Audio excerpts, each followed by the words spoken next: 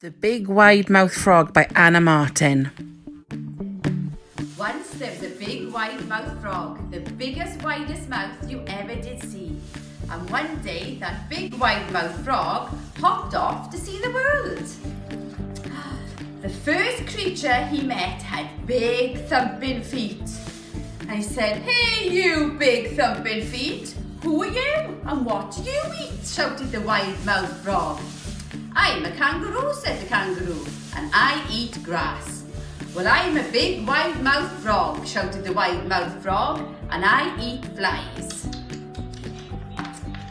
The second creature he met had a big black nose.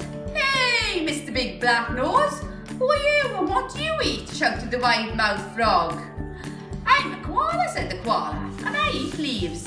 "Well, I'm a big wide-mouthed frog," he shouted, "and I eat flies." Third creature he met was hanging upside down. "Oh there, upside down creature, who are you and what do you eat?" shouted the wide-mouthed frog. "I'm a possum," said the possum, "and I eat blossom."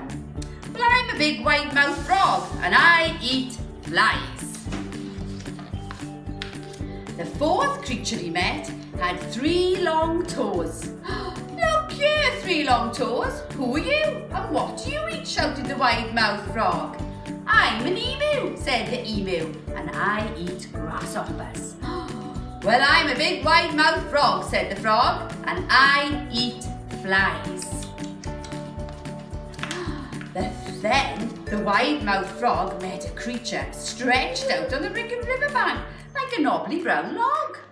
"Hey, knobbly brown log, who are you and what do you eat?" shouted the wide-mouthed frog. Knobbly brown log opened her mouth in a slow, wide, lazy smile.